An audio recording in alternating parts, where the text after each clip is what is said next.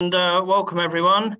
Welcome to all our members and guests joining from across New Zealand and overseas today. My name's Dan Stevens. I'm the chair for the webinar this evening. I'm a fellow of the Chartered Institution of Water and Environmental Management, CIWEM, and a committee member for the CIWEM New Zealand branch based in Christchurch. So I know we've got a number of guests joining us today who aren't members of CIWEM, so welcome to you all. For a little bit of background, if you're not really aware of CIWEM, we're based in the UK, but with branches in 89 countries and over 10,000 members worldwide. So an independent charity and the leading Royal Chartered professional body dedicated to sustainable management of the environment globally. So if you want to find out more, you can have a look on the website, which is www.ciwem.org. So this afternoon, it's a continuation of our webinar series where we're discussing topics of interest to members and other industry professionals. And the subject of tonight's webinar is the climate emergency. Is New Zealand doing enough? So that's a really topical subject at the moment, and looking forward to having some really interesting presentations and conversations around that.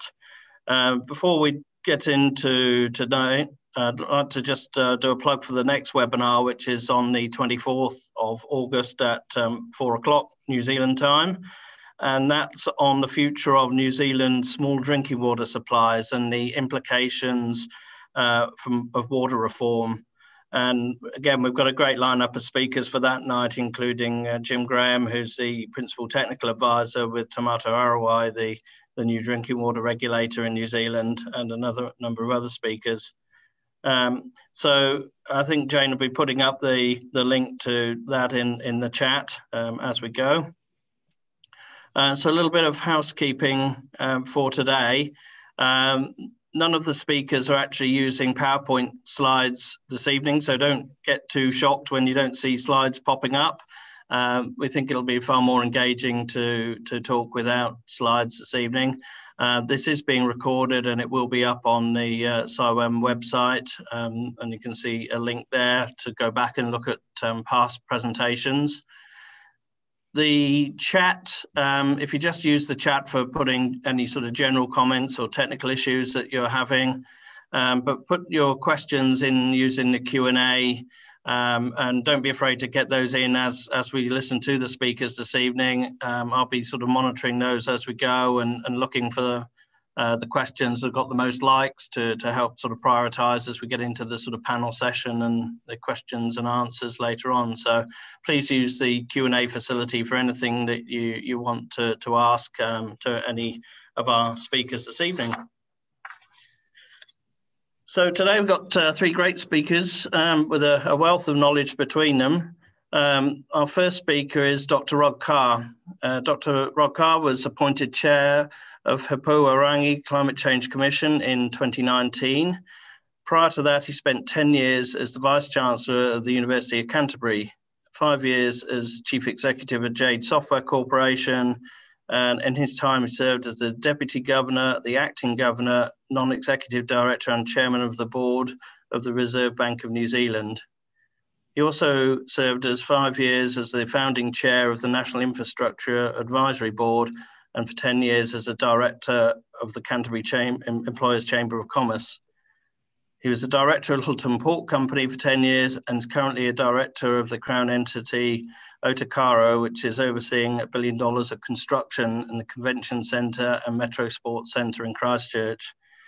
So quite a resume there, but in his spare time, he's actually run 23 marathons, the most recent in 2019 in North Korea, and also inside the Polar Circle in Greenland. So where he finds the time, I'll never know. But our first speaker tonight, Dr. Rod Carr. Hello, everybody, and thank you for the introduction.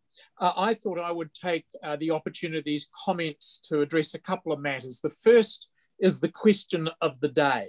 Is New Zealand doing enough? And by that, we mean, is New Zealand doing enough in the context of climate change and the climate emergency. The Climate Change Commission, in its final report on New Zealand's initial emissions budget and an emissions reduction plan that would give effect to those budgets, in providing advice to the government, was clear. New Zealand is not doing enough, and we are not on track to achieve our domestic targets and international obligations to reduce our contribution to the greenhouse gases which are causing global warming. We have statutory targets which have been set by Parliament and are in our legislation.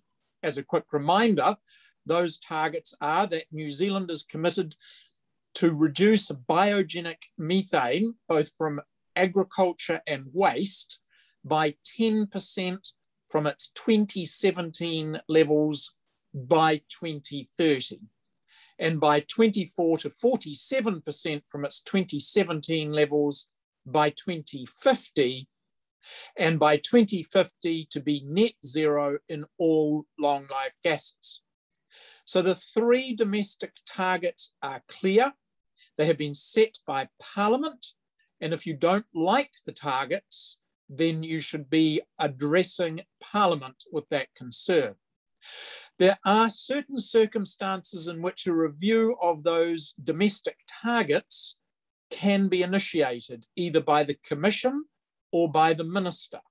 At this point, the Commission is of a view that those triggers for a review of those domestic targets have not been met. That is not to say that in the future they won't be. So the Commission's initial piece of work was to say, given those targets, are current policy settings on track to achieve those targets? And the conclusion the Commission reached was no. Rather than a 10% reduction in biogenic methane by 2030, we might get a 7% reduction. And rather than a 24 to 47% reduction in biogenic methane by 2050, we might get a 12% reduction with current policy and projections. And we also believe that by 2050, we will be planting an unsustainable additional amount of land in Pinus radiata or other fast-growing exotics if we are to hold anything like near net zero in the decades in the second half of this century. So the conclusion was that we needed to provide emissions budgets which were lower than the current policy settings and trajectories, and an emissions reduction plan consistent with the legislation that would give us a chance of achieving those budgets. And that was the work that was presented to the Minister and tabled in Parliament in June. The government must now consider what it will do, because it is the government, not the Commission, that must set New Zealand's emissions budgets for the period to 2035 and must adopt New Zealand's first emissions reduction plan. And it must do that by the 31st of December this year under the current legislation. The Minister also asked us as a Commission to provide advice in two other areas at the same time. One was to take a longer term look at the international evidence about biogenic methane and methane in general, and the reduction in methane emissions that would be needed in the second part of the century if we were to stabilize the contribution that methane makes to global warming at less than 2 degrees and closer to 1.5 degrees of warming from pre-industrial levels. The Commission's advice, having had international experts consider the matter, was that a reduction of between 49 and 60% from 2017 levels would be required in the latter part of this century. The Minister also asked us to give advice on whether, in the Commission's view, our current nationally determined contribution under the Paris Agreement was consistent with our international obligations under that agreement. The Commission concluded that our current nationally determined contribution, which was to reduce our net all greenhouse gases emissions by 2030 by 30% from our 2005 gross level of emissions, that nationally determined contribution was not consistent with our fair share of emissions reductions required globally, and that we would need to do much more than a 36% reduction from our 2005 gross emissions to our 2030 net emissions. And the much more was a political choice determined by the fact that New Zealand is historically a high emitting country, that we are currently a reasonably high income country, that we do have known technologies to reduce emissions that we could choose to adopt. And as a consequence, we should do more than the average. But how much more is in the end a political choice.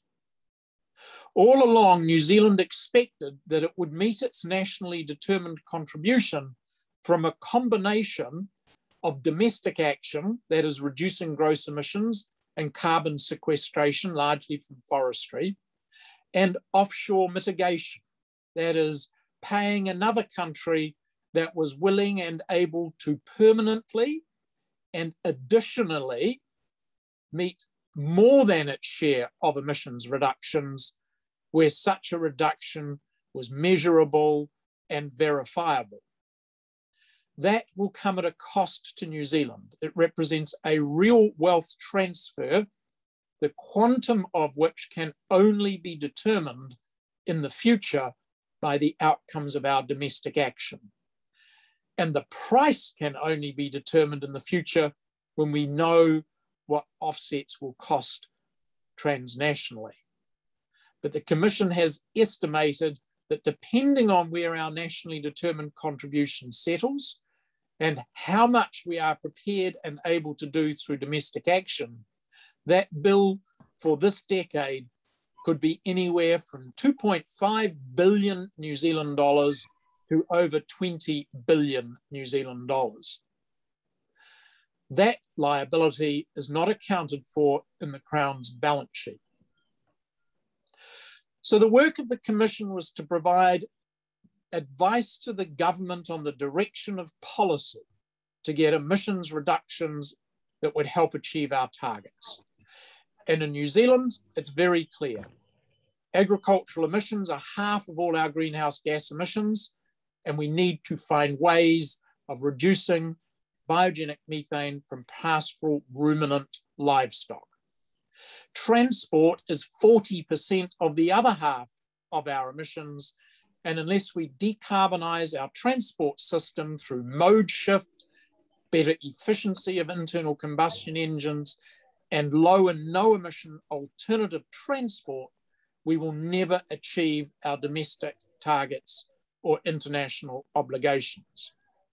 We must also decarbonise energy production while increasing the supply of renewables, and we must make sure that we decarbonise medium and low temperature heat. And my final comment is, if you think emissions reductions are going to be challenging socially, technically, and economically, then adaptation is going to prove to be even more expensive, more technically demanding, and more socially and politically challenging this decade. The work that needs to be done is substantial. The jobs and labour that will be required is significant, and there is no doubt there is a high cost to delay.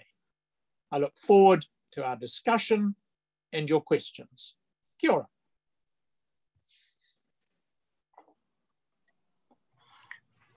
Thank you, Rod. So our second speaker this afternoon is Genevieve Smith. Genevieve's a principal who leads Becker's Sustainability Advisory Team, and she has over 16 years of experience in environmental and resource management in the UK and New Zealand, and that's driven her focus on emissions management at organisation and project levels. So I'll hand over to Jen. Thank you. Tēnā koutou katoa. Nice to be here with you all this evening.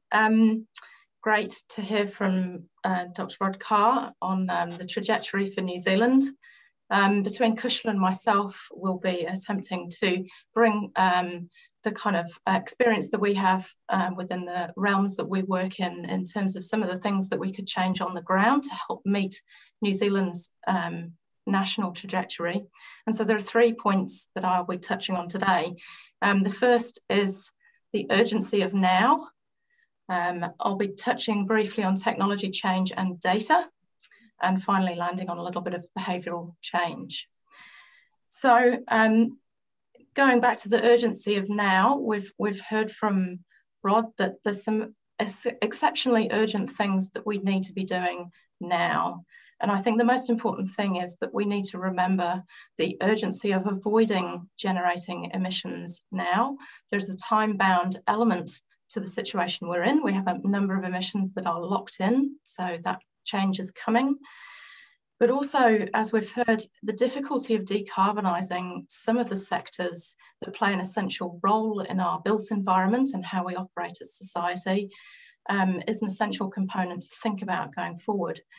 So we need to avoid reaching some of these dangerous climate tipping points and delay that reaching those points as much as we can. And so taking the decision to avoid generating emissions now is essential. And to illustrate this with an example, there's obviously a current debate going on within the infrastructure sector in particular about the use of steel versus timber, for example, in systems. And obviously there's conversations going on around the end of life of some of these materials. Steel is endlessly recyclable, which is good for the environment. Timber has that carbon element sequestered in it, but at the moment has very linear disposal route, for example, which generates some emissions as it may have been put into landfill. And the difficulty I think we have at the moment is making the decisions about how to go forward with things like structural systems and what elements we really should be choosing. I think really if we focus on the emissions avoidance now, then it's important to quantify from a carbon perspective. We're able to quantify that quite rigorously right now, those emissions that are generated from the production of those materials. It's more difficult to quantify end of life from infrastructure, for example, that's got a 50-year design life. It may well be that in the future we have excellent closed loop, closed loop systems that will enable us to make better choices in the future. But as it comes down to avoiding emissions now, we can only be presented with the information that we have in front of us. But of course, when we're thinking about avoiding emissions now, our minds turn to technology and data as well. And when and where we can rely on the use of technology and when its impact may be felt across the different sectors as we try and change our trajectory. We know that we have a lot of that expertise and the technology available today to make that shift. We obviously heard that the support for that shift and the costs involved certainly does come down and revolves around a political choice for support for making that shift.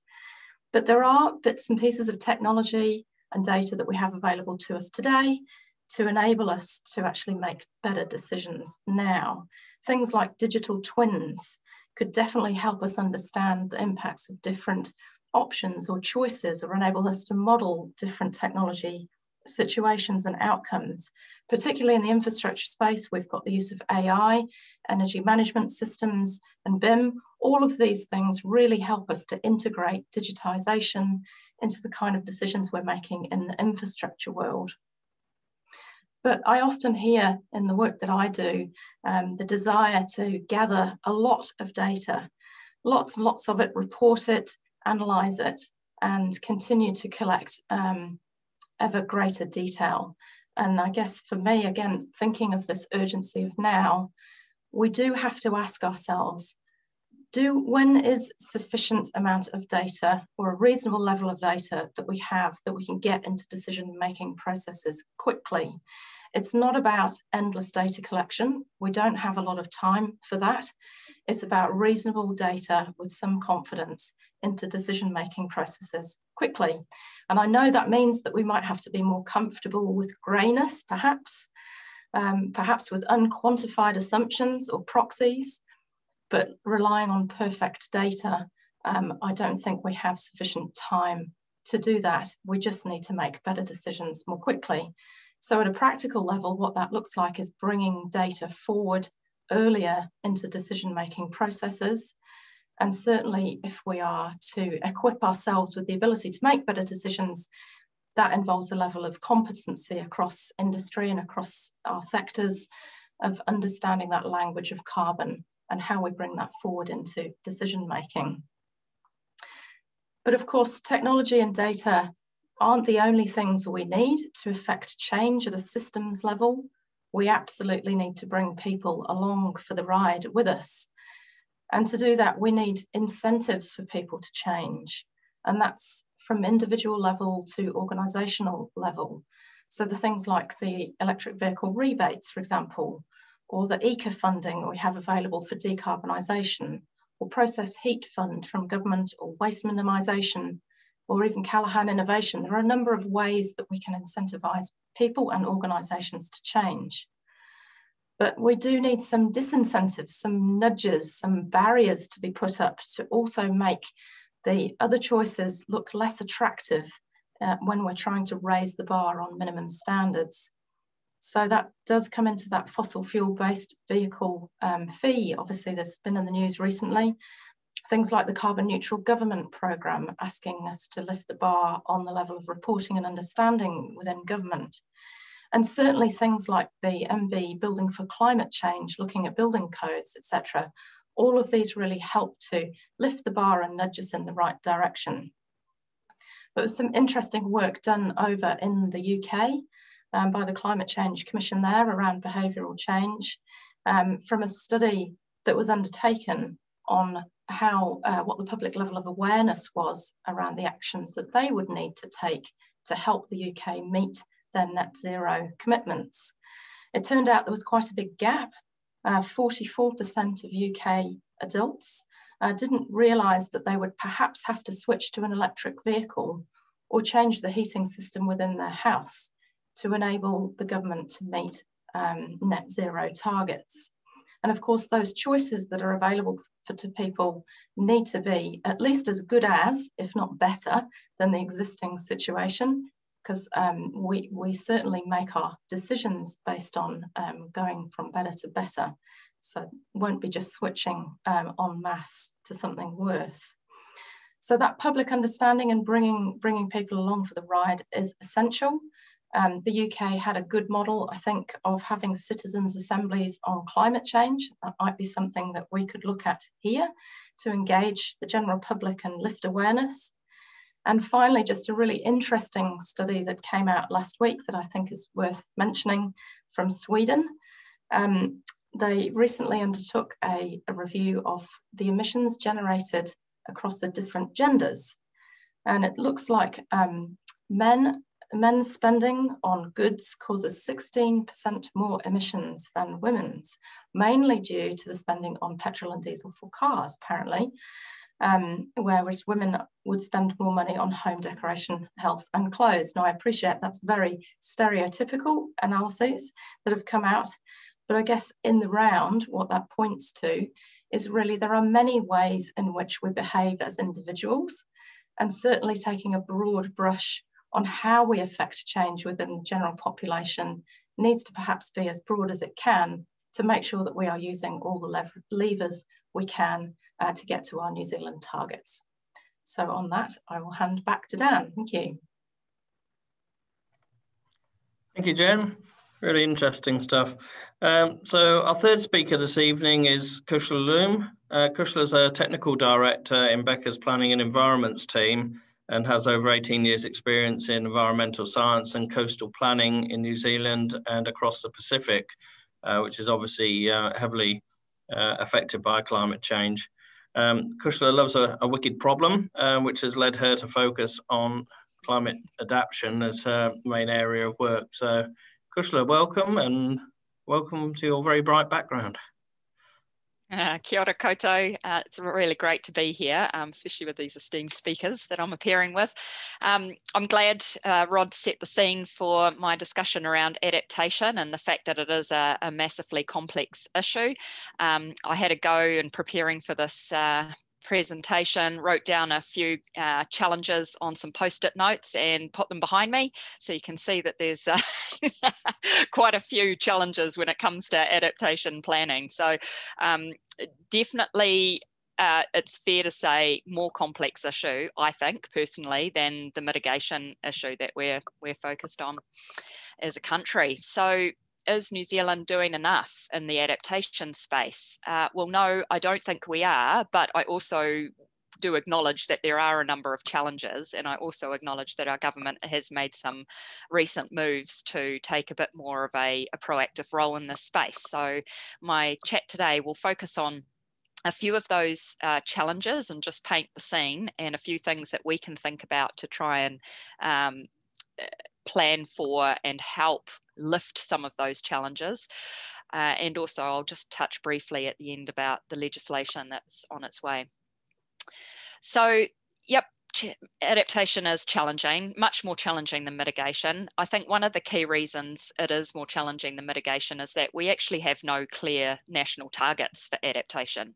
So Dr. Rod Carr spoke earlier about the targets that have been set. The Climate Commission and the government has adopted those targets.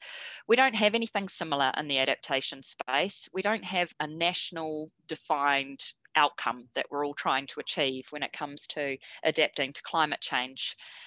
I think the National Climate Change Risk Assessment has been very clear about what is at risk, and it's done a lot of work in that space. And of course, we are eagerly awaiting the National Adaptation Plan, which will follow closely to the Climate Change Risk Assessment and will provide us with hopefully a little bit more of a collective nationwide vision for climate change adaptation. However, in some of the discussions I've had with MFE, I don't think it's going to be the magic answer that we're all waiting for, because climate change is very much felt, with the impacts are felt at a local level. And so I think that the challenge that MFE are having in developing the National Adaptation Plan is that it will be able to provide the vision, but perhaps not the specifics that we're all eagerly waiting for. The other challenge is, because it is a local issue, we do have a lot of agencies doing their own climate change risk assessments at a local level. So we're getting many regional councils and district councils undertaking climate change risk assessments. However, you overlay that with other key stakeholders who all have assets and things at risk, like district health boards, Ministry of Education, developers. They're all also out there doing their independent climate change risk assessments and trying to plan for the impacts of climate change. What this results in is that we get a real patchwork of science and information. And so one of the key messages for this group is that we need to get better at sharing our information and collaborating and planning for the impacts of climate change. If we do that, we will all move in the waka a bit faster in the same direction. Existing use rights. Yes, that is a major issue for achieving good adaptive planning in New Zealand. Existing use rights are established under the Resource Management Act, and they are very hard to extinguish. Regional councils do have the ability to extinguish existing use rights off the back of natural hazards management, but it's very rarely employed. As you can imagine, extinguishing someone's existing use rights will be a very unpopular decision, and it's basically political suicide for local government agencies who are looking to try and do adaptive planning in their regions. So it is avoided. And I think in some earlier discussions with Rod, we were discussing the fact that many councils around the world, in fact, or many agencies are currently suffering from liability claims through the courts for either taking action or in some cases not taking action. So it does seem to be quite a difficult place to be. Damned if you do, damned if you don't situation. Jen touched on behaviour changes needed for mitigation. I definitely think that that's true for adaptation as well. Existing use rights have essentially set our culture, and I would add to that that a lot of people just aren't aware or unable to think about planning for future adaptation planning. So it's not all our behaviours that make us resistant to making the big, bold decisions, like potentially having to move our property to safer ground. It is actually our culture that we should be allowed to live where we live, and that we should therefore be able to protect what's ours and not have to make drastic changes to that. So a perfect example of that is what's happening in the West Coast at the moment. So you've probably all been listening on the news to the flood damaged properties down on the West Coast. I'm interested to hear today the Prime Minister has been down there and has assessed the damage, and there's all this discussion about how do we build back. And also some of the first questions that were asked by the community of the politicians was, when are we getting some flood walls put in place? So you can sort of see that the underlying culture that we have in New Zealand is we need to be able to protect, we need to be able to live where we are. I haven't heard many discussions out of the West Coast situation on, hang on, are we actually developed in the right place? Do we need to start looking for a completely alternative place to locate these people on a more permanent basis, and let's move them out of the area of risk? So yes, adaptation, it's a contentious issue. It requires bold decisions, and our local government framework is not well established for that. We have a 3-yearly election cycle. We get politicians who are elected into their seats by their communities. They are the voice of the community. And while the community voice is saying that we should be able to live where we live and not have to move, then we won't be getting big decisions made at a local government level around adaptation planning. It is a very tricky situation. The successful stories we've had in New Zealand have been quite long and in-depth and quite expensive processes that have really tried to bring that community along on the journey of awareness, first of all, of what the issues are, and discussion about appetite of risk and what the future may look like in terms of potentially moving to safer ground. So an example of that, if anyone's interested, is the Clifton to Taio strategy in the Hawke's Bay. That was one of the first projects that adopted the government's guidance around planning for uncertainty using what's called the dynamic adaptive pathways planning approach. That approach on that strategy has identified a range of interim options, but eventually a long-term option that sees those properties at high risk actually getting moved out of those locations, moving those people out of those locations. So really interesting example if anyone wants to read about that. There is a bit of a lack of clarity around roles when it comes to adaptation planning in New Zealand as well. And this is largely established by the fact that we have a number of pieces of different legislation that manage the impacts of climate change. So we've got the new Climate Change Response Act, we've got the Civil Defence Emergency Management Act, we've got the Local Government Act that has natural hazards provisions in it. We've got the Building Act that has provisions around building and trying to avoid building in high risk locations. And of course, we've got the RMA as well. So there's a number of different pieces of legislation that all kind of address the issues, but no one piece of legislation that brings it all together and makes it really clear what the roles and responsibilities of the different parties are. That means that we need really good collaboration now. And the good news is that there is change that has been mooted by the government. So recently there was a recommendation, an independent panel set up by the government to review the Resource Management Act and make a number of recommendations.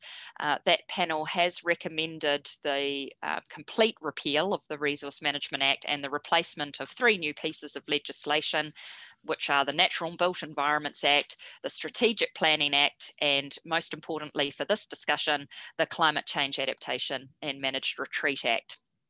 So those three pieces of legislation will aim to fix some of those issues I've mentioned around the lack of clarity of roles and being clear around bringing together all those different responsibilities when it comes to climate change adaptation. Funding. So this is the real cruncher. So who pays for adaptation? It's a really expensive business. When we're starting to talk about adaptation planning that may involve completely relocating some communities, like for example, the West Coast, out of the area at risk, that's a very expensive undertaking.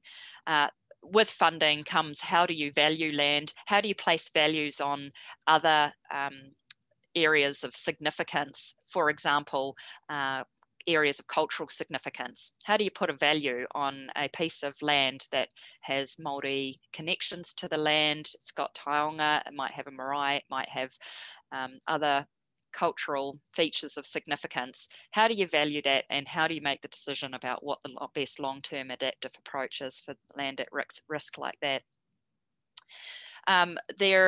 The Climate Change Adaptation Act that's being mooted by the government supposedly will address the funding issue. I'm yet to see, and I'm eagerly awaiting whether that will indeed address the funding issue. Someone's going to pay at the end of the day. And this was another point I wanted to make, that to date with adaptation planning, I think we tiptoe around and try and create a situation where there are no losers. I think we're going to have to accept the fact that someone will lose with adaptation planning. It's just a matter of trying to minimize those losses and trying to make them as equitable as possible. So there's the bold challenge for us all. So summing all of that up, true adaptation, in my opinion, is accepting that there's going to be risks and moving to be more flexible in the face of this uncertainty. We need to move away from our risk-based approach that we've predominantly taken in New Zealand in the past and move more to accepting that those risks are going to be inevitable and planning for them and being more flexible in our planning for them. I wanted to end this by saying New Zealand's declared a climate emergency. In regards to adaptation, the climate emergency will never end. These impacts will be around for a long time, even if we do the things that Rod and Genevieve have challenged us to do to meet the best case scenario of a 1.5 degree increase in emissions. We are still on the path to having climate change impacts. So we'll be feeling those impacts for the next 1,000 years or so. So our climate emergency will never be over. So I don't think that we can ever think about it in terms of having an end date. I think we just need to get on with the planning now. That's all I've got to say. Back to you, Dan. Great, thanks, Cushla. So 3 really interesting and different talks there from our speakers, and we've got some questions coming in. So for the rest of the session today, we're really going to have a kind of an open panel discussion. So I'd encourage you to send some more questions in, and let's get the most out of the knowledge that our speakers have got. I would like to just go back to Rod, I guess, on some of the issues that Cushla's just raised, and get your thoughts on who pays for adaptation. Yeah, I think that the question around Westport rebuild or retreat, can we build our way out of this? Is there a better way, and who pays? What are your thoughts on that? So, Dan, the role of the Climate Change Commission will be to provide a stream of advice to the government when the Ministry for the Environment publishes the draft National Adaptation Plan. So at this point, the Commission does not have views on these matters.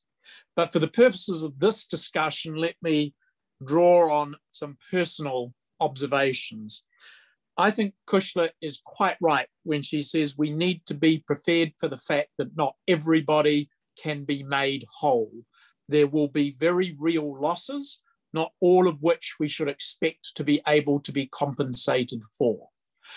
That will be compounded by the gradual increase in premiums and ultimately withdrawal of insurance coverage for climate-related events. And with that will be with the withdrawal of access to bank finance. So that combination of the reality of not all losses can be compensated, some losses will lie where they fall, that reality will impact all of us at some point within the next decade. That secondly, and perhaps most importantly, New Zealand has built a lot of low-lying, publicly owned infrastructure. And much of the conversation about compensation is about the compensation for private losses. The reality is that we are going to spend billions of dollars protecting or retreating and replacing public infrastructure over the decades to come. And that will include stormwater outlets, sewerage ponds. It will include public schools and hospitals, roadways and airports. So the idea that there's going to be extra money left over to make whole those who own houses at the beachfront, the riverside and the lakeshore is delusional in my view.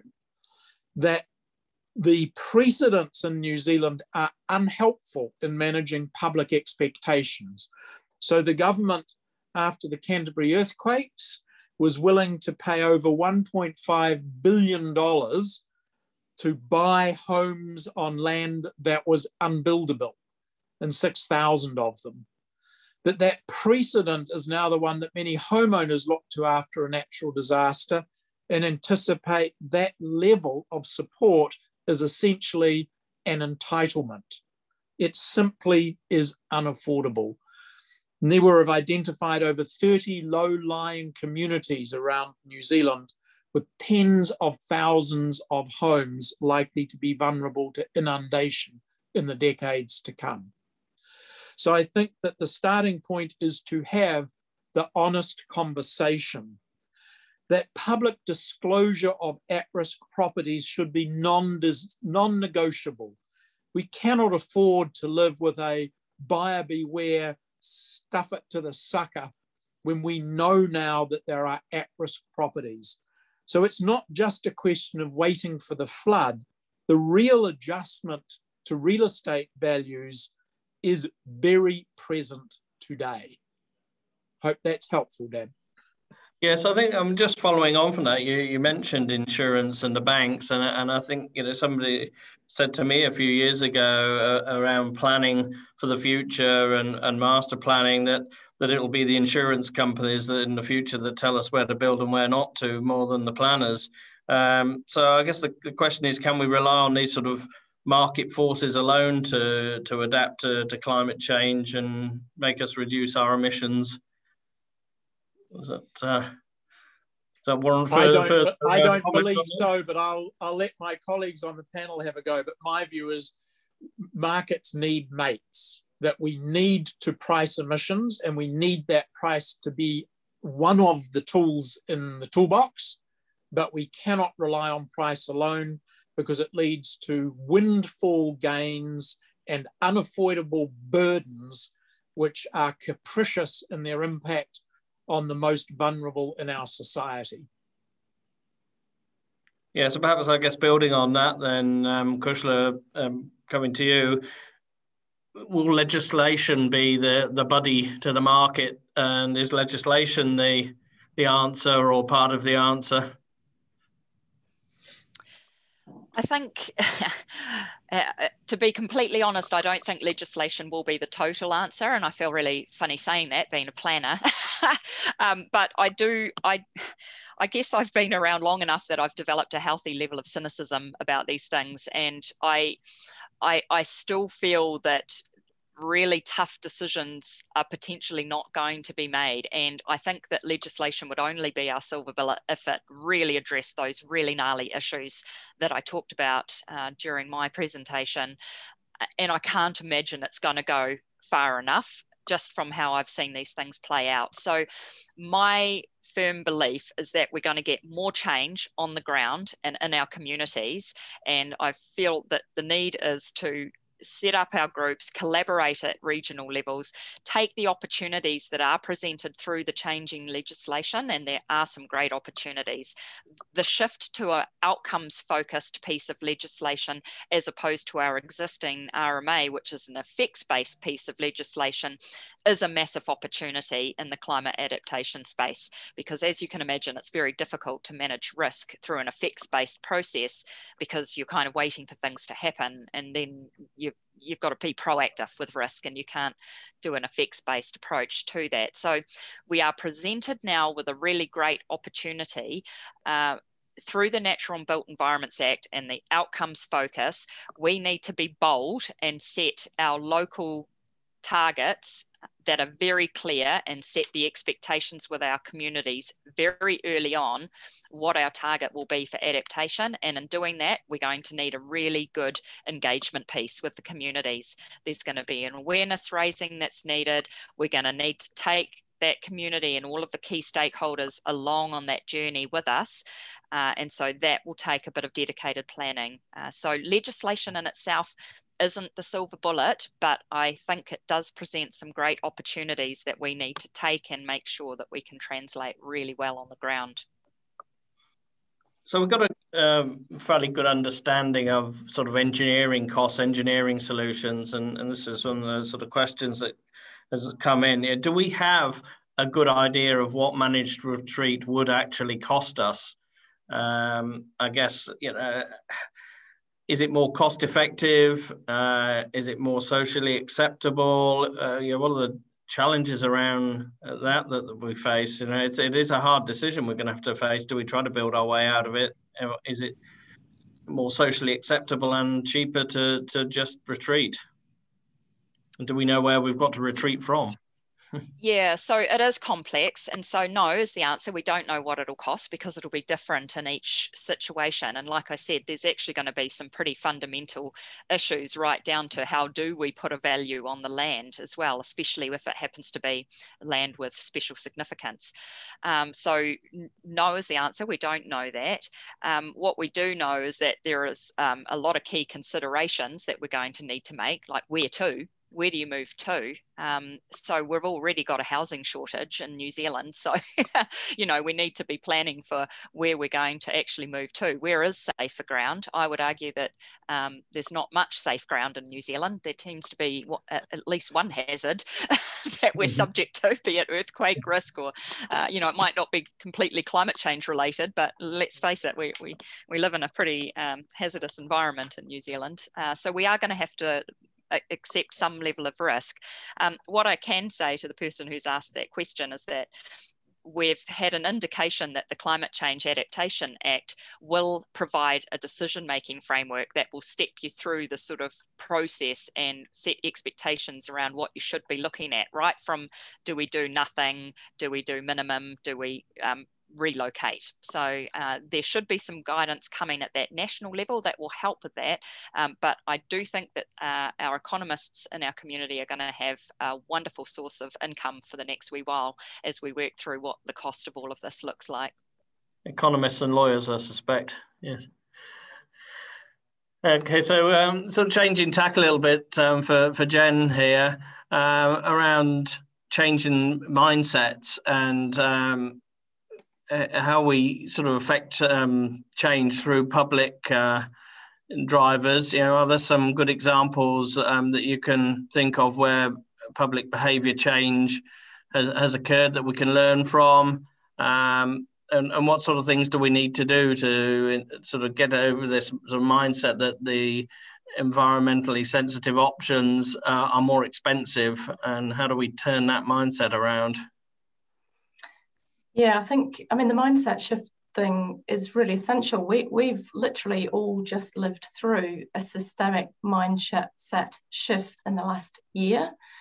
The unfortunate situation that we've found with the global pandemic has forced us to change our mindset about how we work, how we travel, and a lot of that will be enduring as we go forward. We have had a fundamental change in society in a year.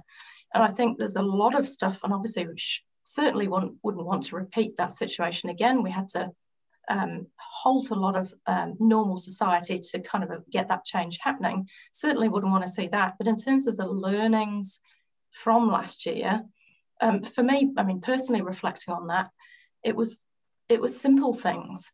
I think, you know, the response that we saw from New Zealand was that we had a simple task ahead of us. We had a simple message. We had simple actions that we had to take. And I guess if we parallel that to what is arguably a perhaps more complicated situation, I think we need to find ways to make it simple, to make it easy. And we need to kind of give, you know, good examples of how that can be done to lead to that future that we want. And it's all around storytelling for me at the end of the day. People respond to stories. We need to bring forward examples. We need to make it, I guess, a positive experience of making that change. And certainly alongside that mindset shift I mentioned in my discussion, that kind of incentives piece plus that kind of nudge and barriers piece, I think they're essential for helping to see how that mindset can change and actually take that behavioural change with it. Yeah, I think it's helping people to move from this is going to be more expensive or more difficult, and it's easier to go for the non-green option, and shifting that mindset. So I guess following on from that, what do you see as the kind of role of business in sort of affecting change? We've talked a little bit about the kind of markets, but what can businesses do? Yeah, I think businesses are critical. I mean, at the end of the day, you know, we are still people. We come from our home lives, we go to work, we go back to our lives. We are still the same people. And I think it's really important that business recognises that we have a role to play in that mindset shift within the culture of organisations as well. So the everyday work that we do within our organisations, we're able to build on that mindset shift and that cultural shift and that kind of level of competency almost about understanding about this big issue that hopefully then we can take back into private lives as well and get a bit of a shift happening from a business-led approach. But I also think, you know, people respond to strong leadership. And I think we've got some excellent companies around the world, and particularly New Zealand, who are showing and demonstrating strong leadership in this space that show that it's possible to change, it's possible to shift, it's possible that, you know, things like the Sustainable Business Council, for example, bringing together like-minded organisations, partnerships, collaboration, breaking down some silos, showing that we don't always have to be in competition with each other to take these quite bold steps forward. I think we need to see a lot more of that, and that's an essential role for business in my eyes. And are we doing enough at an education level, at getting in early, you know, to the primary school kids and above to try to affect change through the nagging 3-year-old factor? I can imagine that that's certainly happening. I mean, we saw with the school strikes, for example, how many people that touched with a level of awareness and engagement that was unprecedented. So I certainly feel like there's a groundswell at that level that's coming through. I know our universities certainly are putting out more graduates with more courses and experience and knowledge that's certainly relevant to this sector. I think there's always more that we can do. I think the biggest piece for me is probably education and business collaboration a bit more. We perhaps need to knit that together a bit more strongly going forward so that we are preparing people for the changes ahead and working in those environments. Right, thanks. Just coming back to you, Cushla, I've got a question on the legislation here. It says information needs to be available to potential house and land developers so that they don't add to the current problem. So will the proposed legislative change require all councils to provide this information? Well, I don't know, but what I can say is that that's currently available through the existing legislation, because of course there's the land information memorandums on each property, which provide information on known hazards that the property is subject to. So potential house buyers have access to that information that the council holds already through that process. The other way that it's currently done, obviously, is also through overlays on planning maps showing where known areas of natural hazard are. The problem with that is that that's the known hazard areas as we know them now. And in the case of flooding, we are a bit more advanced in that in terms of factoring in the potential future flood effects when you layer on climate change to that. And of course, we also do that in regards to sea level rise. So the issue there, though, is that it is a very difficult process to go through in a plan change process to get those lines on the maps. It's not easy, as you can imagine. Having homeowners suddenly faced with their property being defined as a hazard zone straight away will potentially devalue their land, and so it is a very controversial thing to do. So plan changes to put that kind of information into legislative documents is usually quite lengthy and usually quite costly for councils, but there is mechanisms in place now for that to happen. Through the new legislation, the Strategic Planning Act will require the production of regional spatial strategies, and I personally am quite excited about this, because having a future spatial plan that actually lays out where your growth is going to be concentrated, where your key infrastructure is going to be provided, where your future linkages are, is actually quite an exciting tool to be able to have a conversation with your communities around, this is our expectations of where we're going to be in the future, so that you can raise the awareness around, if you buy in this area, be aware that this is actually identified as a future area where it may need to be, the properties may need to be relocated, or infrastructure is going to be relocated at the end of its life. When it comes to be renewed, it's potentially getting shifted. So I do think that the legislation does present us with more opportunities than we have presently to be able to really demonstrate to those parties. I think you mentioned potential home owners and land developers, areas that they might want to avoid, and so that we're not actually adding to the existing issues we've got at the moment. I'll just come back to Rod. Jen sort of touched on COVID-19 and the fact that our world has been turned on its head somewhat over the last year and a half, 2 years, and there's kind of an immediate impact on people's travel and long-haul travel in particular. How did the Commission sort of take into account what the kind of bounce back from COVID may be when you're sort of looking at trajectories and setting targets? And it's a really tough thing to try and build into future projections. So interested to know how you tackled that. Yeah, so the first thing to do is recognise that there's bounds of uncertainty around any of these projections, and undue expectations about precision can make anybody's work look a bit ridiculous. So the starting point is to remind ourselves that in 2020, when the world was in lockdown, people were at home or working from home, and the airlines were grounded, global emissions reduced by about 8%. And it gives you some idea of the extraordinary way in which fossil fuel is used in our society and is ubiquitous throughout so much of how we have built our civilization. But you can essentially remove the observable use and you've still got 92% of the emissions going on unabated. So the Commission was mindful of the likelihood that as economies reopened, they would go back to the known and established ways in which societies were creating greenhouse gas emissions, and that we could reasonably then put in place technologies and behaviour change pricing and regulation that would move us from that rebounded level towards the budgets through the plan. So we weren't banking on any permanent sustained reduction as a result of the 2020 lockdown. And of course, international air travel is not actually included in New Zealand's emissions budgets at this point. So about 4% of global emissions come from air transport, but it is one of the most rapidly growing, or was until COVID, sources of emissions. So re-establishing the baseline and doing the forecasting was made somewhat more difficult in the nearest term by COVID, but given forecasts out to 2030, 2035, and out to 2050, it really is about behavior change and technology uptake, the market forces that are allowed to play out, and the regulatory environment that may constrain choices that otherwise would have been made.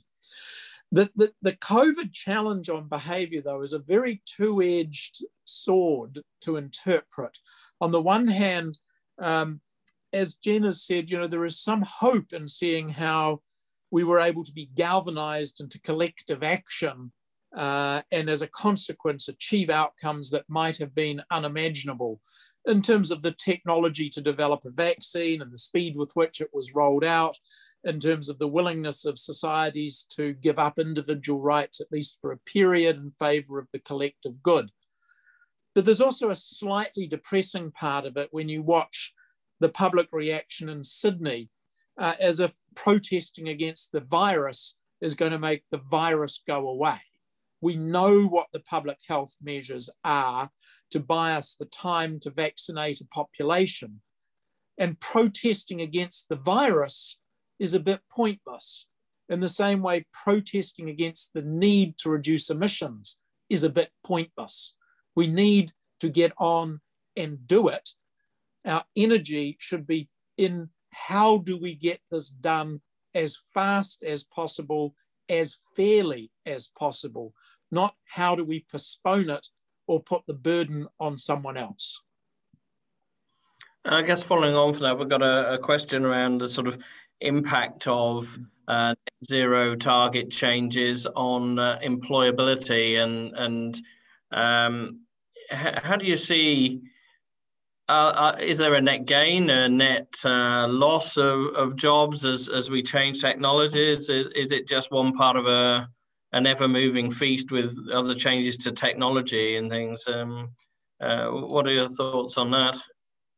Well, the forecasting work that the Commission has done and the modelling which we've done, which again can be made to look ridiculous because it implies a degree of certainty that we all know does not exist, identifies some areas of the economy that will need fewer jobs, such as the exploration, extraction and processing of fossil fuels to be combusted in the open environment, is likely to have fewer jobs in the future.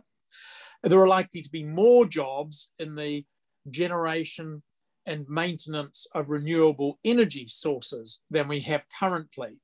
There are likely to be fewer jobs in high emitting activities and more jobs in low or no emission activities. But exactly how that plays out regionally and nationally, how that plays out across different skill sets and age groups and ethnic groups is much harder to be precise about. But it won't come as any surprise to know that the most vulnerable will be those who have the least level of skills and training, those who are essentially trapped in communities which have few alternatives to high emitting activities today. And those are the more vulnerable communities that should get the greatest level of public support to either reskill, retrain, or relocate. Fantastic. Very conscious of time for everybody. We've sort of come to the end of our sort of planned hour. Just closing thoughts, Cushla, have we got just a couple of key messages to leave people with? Yeah, my key message, I guess, would be similar to Jen's and Rod's, which is we need to act now. So I know I've mooted legislation that's coming, but let's not wait for it. The Climate Change Adaptation Act is on the slower path to the other 2 pieces of legislation, which is disappointing given it's legislation that I think we needed at least 10 years ago. So don't wait for it. Instead, just try and factor into all of your decisions that you're making now a climate change consideration. Make sure that you're not making inflexible decisions which are going to lock you into a long-term issue. So really start thinking now about will this option be the best option in the face of a potential future climate impact? So that's my parting comment. Very good. Jen, any parting thoughts from you on emissions, behavioural change, how we can influence that?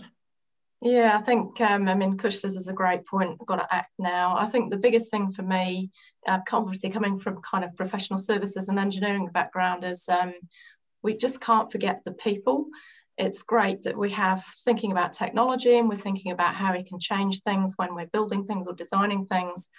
I think it's equally as important that we bring people along for the ride, be that our communities, be that our colleagues, be that our families. I think it's really important that we bring the people element into this whole shift. Otherwise, the two things will be completely out of sync and will endanger us of actually meeting these targets. So we need the team of 5 million to all row in the same direction. We do, yes. And finally, Rod, I'll give you the honour of closing us out with your pearl of wisdom for us all to take away. I think the reminder is that no emissions reduction is too small and no emissions reduction is too soon. That the planet doesn't distinguish between a ton of emissions in New Zealand or a ton in China, and that all emissions need to be reduced and all emissions count, and sooner we reduce them, the better prepared we will be for a greener, healthier, low emissions, more sustainable society. It is in New Zealand's self-interest to reduce our emissions by as much as possible, as soon as possible. And the Commission's report entitled Anaya Tonu Nei, Now is the Time, should be the theme everybody takes away. Don't wait for others. Don't blame others. If you're in a position to reduce barriers that stop others from making good choices, or if you're in a position to promote enablers that will help with better choices, now is the time to act. Fantastic. And I think as industry professionals, we do have a duty, a responsibility, and an ethical need to do everything that we can to influence behaviours and make the right decisions in the work that we do for our communities, and to make sure that people have the right information in front of them. So on that note, I'd like to really thank the three of you. It's been a fantastic session, really interesting, and we've had some great questions. I hope it's been really informative for everybody. Thank you, Rod. Thank you, Jen. Thank you, Cushla, very much.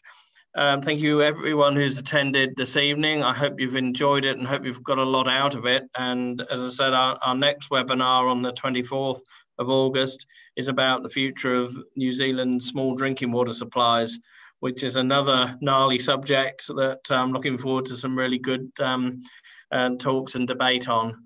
So with that, thank you very much, everybody. We'll call this evening to a close. Thank you.